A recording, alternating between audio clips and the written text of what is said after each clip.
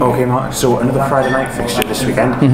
We're down to Northampton. What's been going on this week following last week's game against Exeter? Yeah, so we looked a little bit at Exeter, and then also we've looked a tiny bit at the Northampton game 2 weeks ago. And yeah, lots to improve on, to be honest. But there's some good stuff. There's some good stuff there, and we'll look to bring that out on Friday and hopefully get a good win. Does it bring any new challenges playing them during the autumn tests? Maybe just players that you haven't seen before included in the squad? Yeah, I mean they've got a couple, but to be honest, they've got quite an experienced squad actually. So I think I'd like to think that most of us know quite a lot about their players and the rest of it, and that they probably know quite a lot about us as well. You know, everyone does their analysis in the end of the day. So yeah, been looking at players, sort of where to go at them, and I'm sure they've been doing the same thing to us.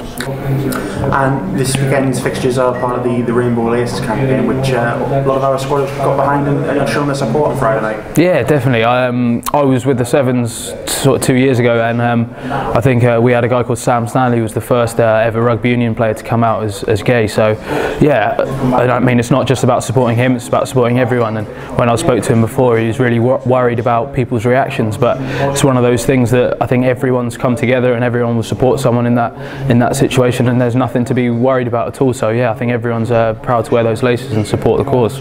And going back to the on-field stuff, so how important is it to get a result this weekend and sort of get a bit more momentum back behind what was a strong start of the season? Yeah, definitely. I mean, if we're looking at where we are now compared to where we were at the start of last season, we're in a pretty good place, but we're looking to build on that. You know, we're not happy with where we are.